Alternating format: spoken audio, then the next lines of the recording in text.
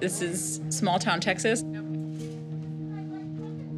We are a food pantry with all the bells and whistles for low-income people. Perfect. So you want 2 of this and 2 of that? Our goal is to try to alleviate poverty as much as we can.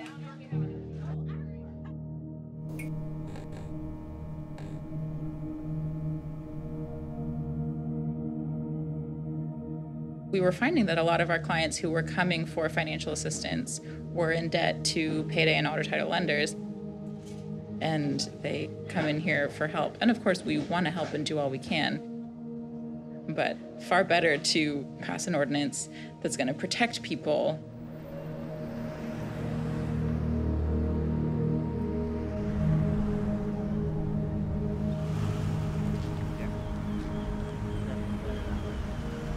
Some of you may or may not know this, but there is an issue with payday lending here in our community.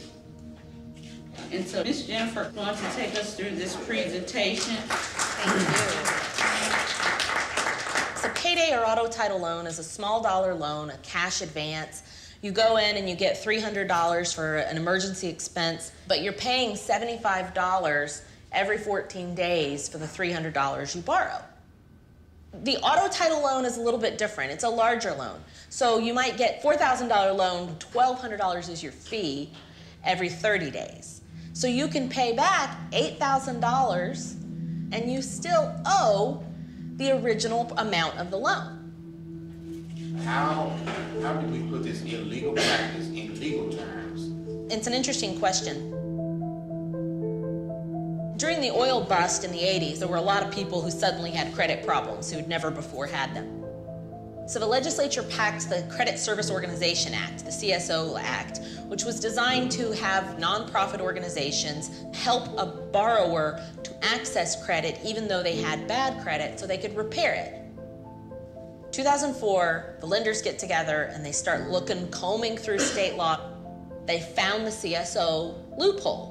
The CSO has no limit on the fee they charge because the assumption was it was nonprofits not charging fees. Lenders immediately took advantage, and we went from like 300 or 400 payday lenders in 2004 in Texas to 3,200 payday lenders in 2014 in Texas. More than Whataburger, McDonald's, and Starbucks combined.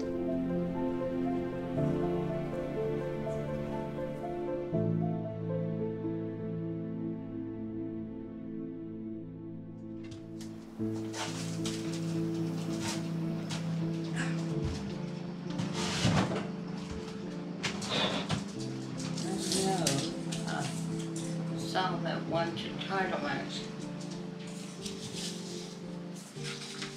No, it's not good. It's hot in here. We don't turn the AC on. I'm kind of a penny pincher, I guess you'd say. But that's the way I was raised. I can. You can see some of that up there on that shelf. I get the Ziploc bags. After I've used them, if they don't have a hole in them, I wash them out and use them again. My husband thinks I'm crazy, but it saves a lot of money in the long run. There, Title Max. We borrowed $4,000. The total payments, $4,507.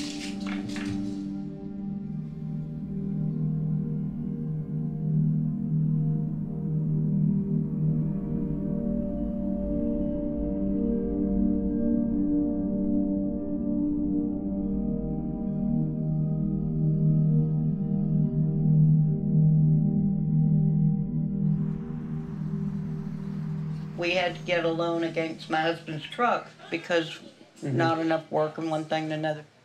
We're coming to you all for help. If we didn't need to, we wouldn't. My husband is dying of cancer, and of course I've had 3 strokes and a heart attack, bypass, and all that good stuff. But I mean, that's something you deal with. So anything I can do to pay you back, you know, we'd be glad to do. First of all, I'm so sorry to hear that this has happened. I would love to be able to just walk in and pay off this loan, but we don't have the financial means. Help me understand. Do you still have that $4,000 principal to pay off? Yes. The payments are $500 a month, and I've got to come up with the $4,000 at one time in order to keep the truck. Yeah. And it's not possible on a fixed income. No, if I had the money to do that, I wouldn't have got the loan to begin with. Right, yeah. Yeah. The loan was not explained that you just pay all this for nothing. More or less, you know, it's giving it to them. I might as well give it to you and go for a good cause. We have a few cases where we have helped people pay off their loans. Those are in really dire situations, but that's not something sustainable that we can always do. There are alternatives that are in the works for people who need small dollar loans to be able to get those loans from a better place that is easier for them to pay back, but those are still in the process of getting off the ground. So you just feel like we can point them to the Consumer Financial Protection Bureau. They can file complaints there, but there are no really great solutions as of yet. We're still working on them.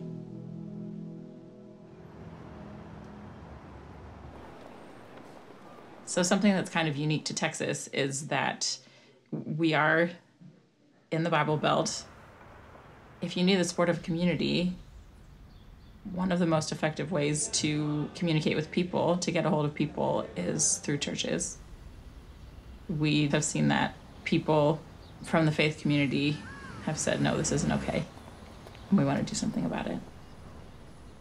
What's happening is we became really alarmed when many of those who came to seek help from us, whether it was to take care of rent or medication, we found out that at least 1/3 of them in this whole state now have these type of loans with the payday lenders. Why is it important to the church? Because it's wrong to treat people that way.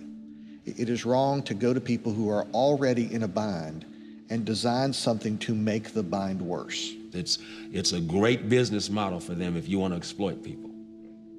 God is concerned about the impoverished, about those who are poor, about those who are down on their luck, and there's no way that you can call yourself moral, ethical, spiritual, and exploit poor people.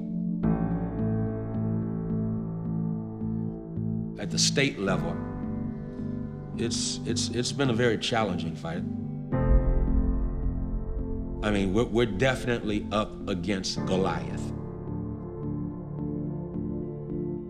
The legislature created the problem. It needs to be fixed. The business of quick and easy cash is coming under scrutiny as Representative Tom Craddick prepares a bill to regulate the payday loan industry. Well, thank you very much for being here. This is a pretty sad day in the state of Texas, I think. We've got the #1 state in income and jobs in the country, and yet we're charging the highest rates of any state in the nation on payday loans. In 2011, we introduced a bill in the House. They had one in the Senate. When we first introduced it, it was almost 50-50 Republican and Democrats. Senator Davis, who's a Democrat, she did the Senate version, I did the House versions. There truly hasn't been an issue that I've worked harder on than the payday lending reform. You had Tom Craddick, strong Republican on the House side, and you had me, very liberal Texas senator on the Senate side. I used to joke that we knew we were on to something when you had not only Tom Craddick and Wendy Davis, but you also had the Catholics and the Baptists working on the same side. Thank you for the opportunity to testify. My name is Stephen Reeves, and I serve as Legislative Counsel for the Texas Baptist Christian Life Commission. I'm Freddie Haynes. I'm the Senior Pastor of Friendship West Baptist Church in Dallas, Texas. The Catholic bishops call on legislators to close the CSO loop. We've tried to pass a bill. What happens is it goes to a committee first. The chair lays out HB 3047 as pending business. The committee is where bills get negotiated and written for the opportunity then to be heard on the floor. So let's talk about the tricks that are played in committees at the state level. The payday lending industry and their lobby make sure that these bills are put into committees where the likelihood of passing a bill out with any teeth to it is pretty small. And they've been very effective in getting to the committee chairman or majority of the committee, and they can kill these bills or never bring it up for a vote. If there are no objections, the chair will leave HB 3047 pending. Hearing none, HB 3047 is left pending here in committee. HB 2803 is left pending. Chair will leave HB 2808 pending. HB 2808 is left pending.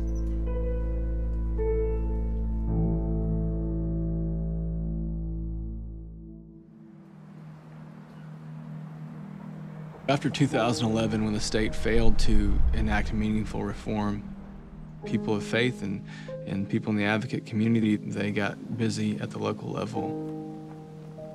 I mean, Temple is a fairly small Texas town. It's a very family-oriented kind of place. Football's really big. There are pockets of affluence and then pockets of poverty in Temple. Payday loans, auto title loan stores, they tend to congregate in lower income areas. Clearly they're putting payday lender shops very near places where folks find themselves in emergencies, medical facilities, hospitals, urgent care. In times of desperation, when there's maybe a car accident or a family member who's ill, people will borrow from a payday and auto title loan company without realizing the ramifications. ACE had in their, I guess, their training manual, like a circle. And in that circle, it showed how you borrowed the money, but you never could pay it back. Like this is in the training manual for an employee of one of these businesses. So they know that their business model is designed for people to fail. They know that. And they don't care. They don't care. To have organizations which are willing to loan people money when they're desperate is a very good thing. But 500% interest on loans is immoral. It is un-American, besides being sinful too.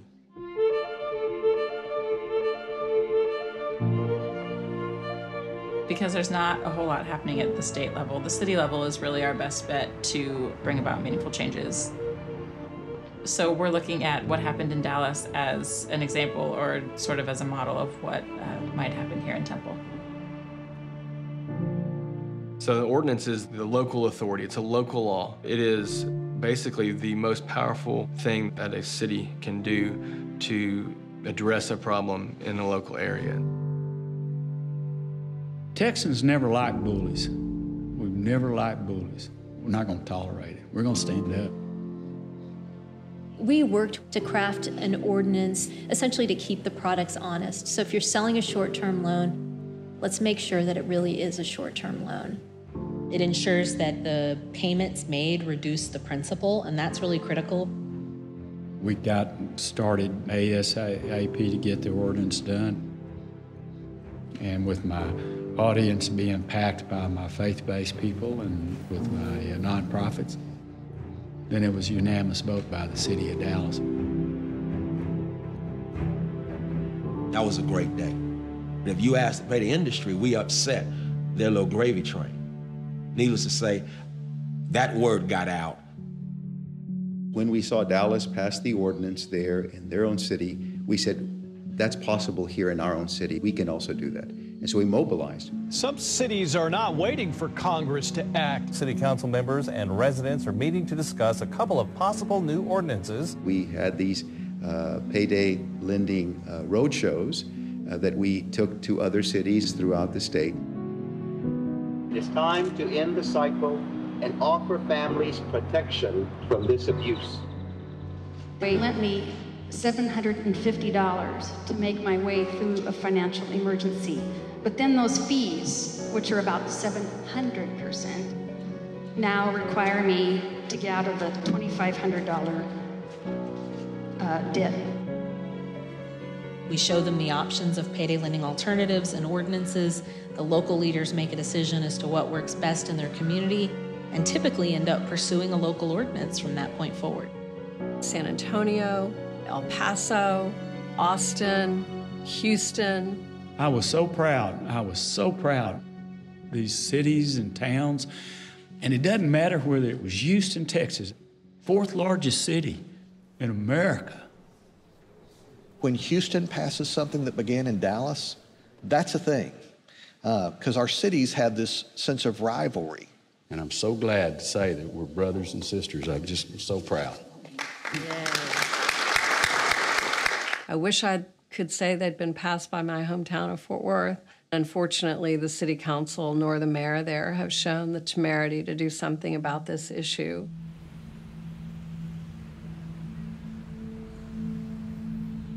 Texas is known as a very pro-business environment. It's not a very friendly environment to looking at regulating any business. I think the assumption is always that the business is right. Sadly, city by city by city is the only way we've been able to protect people in this state.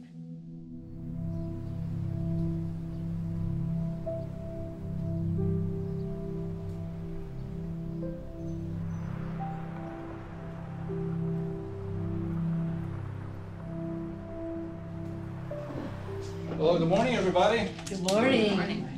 Temple City Council is voting on payday lending ordinances. They're going to be voting. We could use all of the support we can get.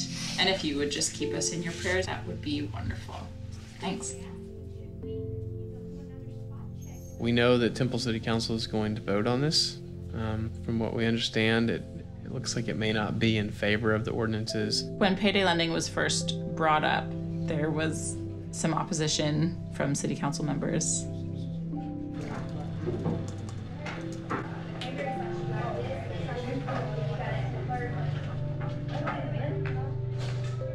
We are just working to get support for the ordinance, communicating to city council members that this is how we'd like you to vote. Rucker developed a letter that people emailed to the city council and to the mayor. We also had a bunch of postcards that just said, hey, I encourage you to vote yes. We distributed, I want to say, like 1,200 of those, so don't know how many of those made it in the mail, but I think a lot of them did. Now we're working to mobilize other community leaders and pastors. The Helping Hands organization asked if I would come and speak before the city council on behalf of that ordinance, and so I'm going to.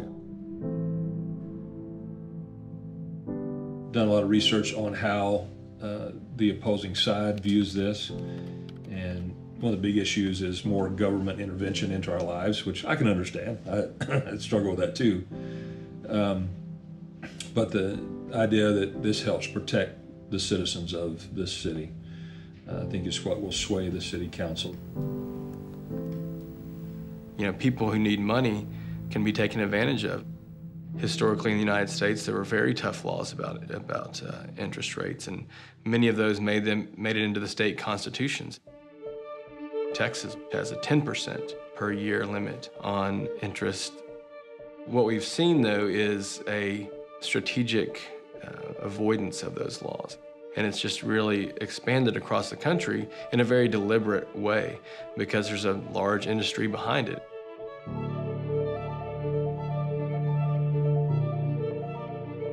The industry is fighting back in Washington through very generous campaign contributions. Controversial payday loan industry. Both Jeb Hensarling and Pete Sessions are suspected of taking campaign contributions from payday lenders, closely followed by their votes to protect the industry from threatening legislation.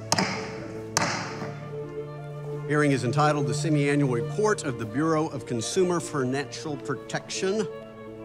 These businesses are so effective in their work with politicians that they don't even need to speak because the members of the committee use their talking points. You're coming down here picking on the people who are making loans to people just trying to pay the rent on the end of the month.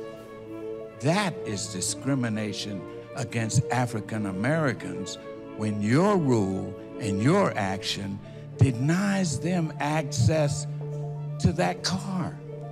I will say this, that many of my colleagues did not walk away with much confidence in the direction that you're headed. Payday lenders have the money of all the poor people in our community that they have robbed to spend on lobbyists. So really the only hope we have of a national solution in the present political climate is effective regulation from the Consumer Financial Protection Bureau.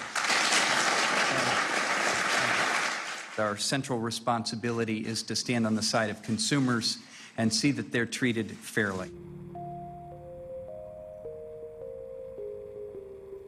When the CFPB found out about our roadshow, they called and asked, can we come and join you on one of your roadshow stops? And now I'd like to introduce Director Richard Cordray. Thank you for convening such an impressive group and a group that has our admiration and respect for the work that you do every day on the front lines with people who are in need. We have come here because we want to hear from you and know more about how you want us to proceed. At this moment in time, at this juncture in history, we actually have somebody who has the authority to do something meaningful and really move the needle, and that's him. You know, I mean, you look at the whole apparatus of government and it comes down to you have a pen that can change this. And so here's what I try to do. I pray regularly and faithfully for Director Cordray. When you know there are millions of people who are counting on you and a couple of dozen people who are assaulting you, we hope you'll hear from us. We are so grateful for the work you're doing, Director Cordray, for your staff, for the thoroughness with which you're doing it, and we are with you. Thank you.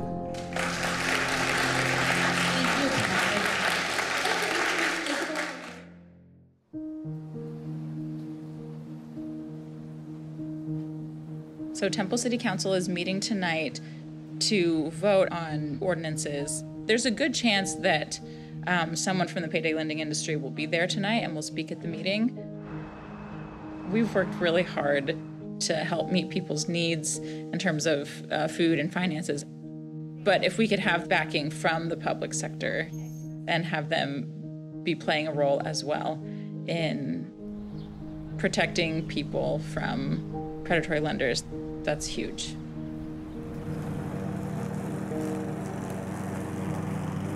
Will the city council vote for this ordinance? I don't really know. I hope that it'll go through, but I'm not sure that it will.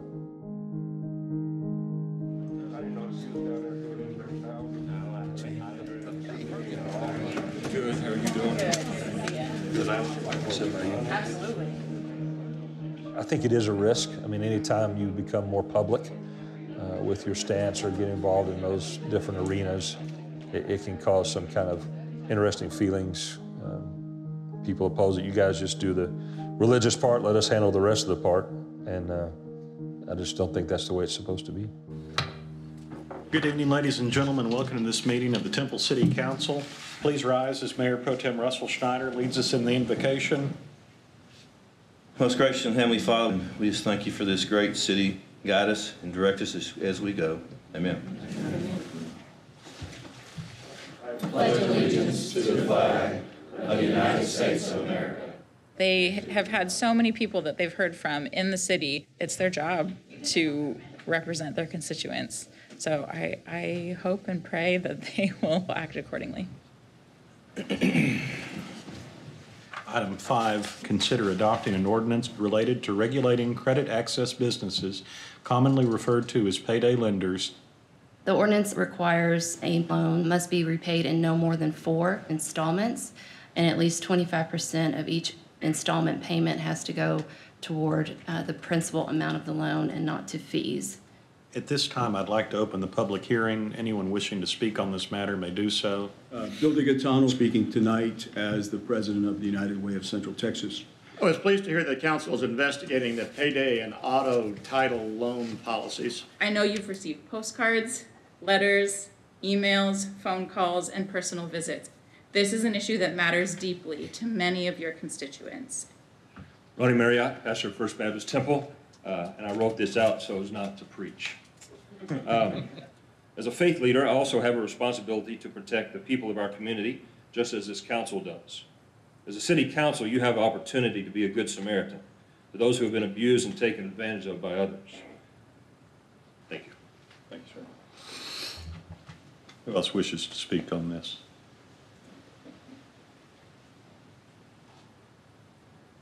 I got real excited reading everybody's name off, and now nobody wants to go in. Some politicians are going to vote the way they want to, regardless of what their constituents have to say. If there is community support for something, it's harder to ignore that. Well, if there is no one else wishing to speak, I will declare the public hearing closed. Mayor, I a business owner, and I do not think it's the city's responsibility to tell a business how much they can make. I just don't believe that's right. I don't think anyone likes a lot of regulations, but that's what we stand up here and do all the time, is vote on different regulations for anything, from the roads to buildings, where they are, whatever. Let's again take care of our citizens, just like Pastor mentioned before. This is what we are instructed to do. You know, this is a difficult topic for all of us, I think, to consider.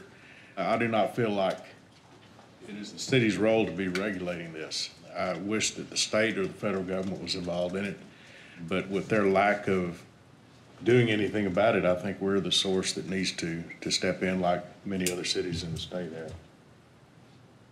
I have a hard time regulating a business that again has customers. There's a reason why there's a market for this, and it's because these typically are higher risk folks. 522%, I understand that. But if it was such a horrible place to do business, I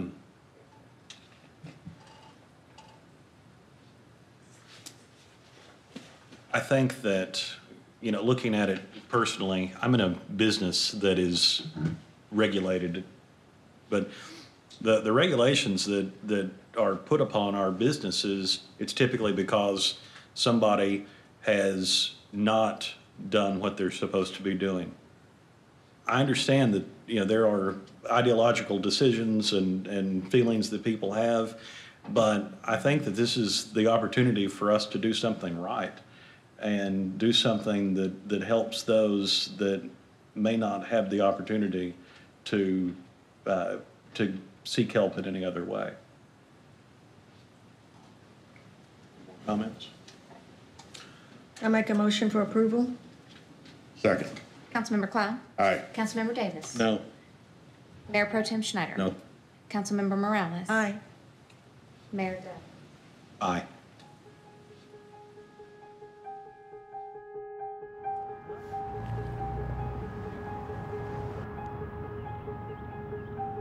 You may remember that I had asked you all to pray about the city council meeting because we were going and speaking and just asking city council to pass the ordinance against payday loan businesses.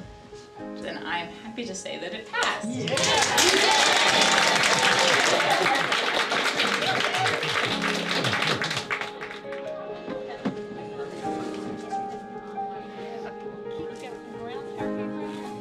I think that we're going to have clients who are going to continue to take out payday loans.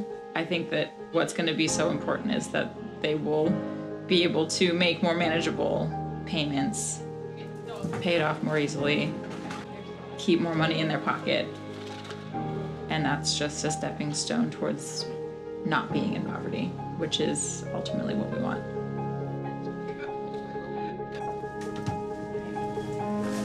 Have a great day. Here.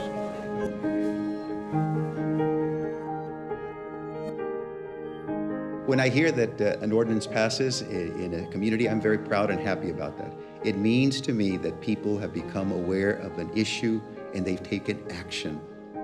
The best way to judge a society, how well it's doing, is how well families are doing and how well the poor and the vulnerable are being taken care of. The local ordinances shows what's really possible when churches and pastors stand up and engage and partner together with nonprofits and other people to try and make a positive change for their city. I'm tickled to death at finally trying to do something about it. I would love to be up there and push them right along, you know?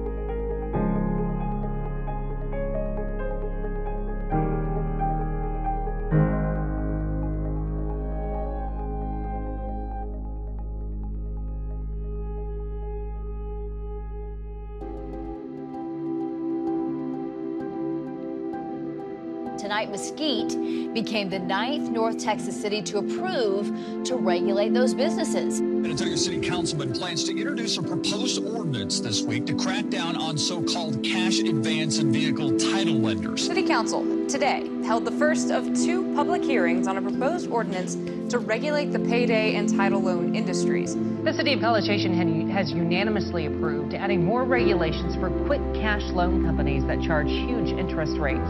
And I'm glad that cities are doing what the legislature failed to do in the last session. I'm delighted to be here today as part of a broad network of nonprofits, faith-based organizations, and the faith community in support of addressing payday and auto title lending practices. And I'm gonna step out of my moderator role for a minute. This is a horrible practice that needs to be curbed.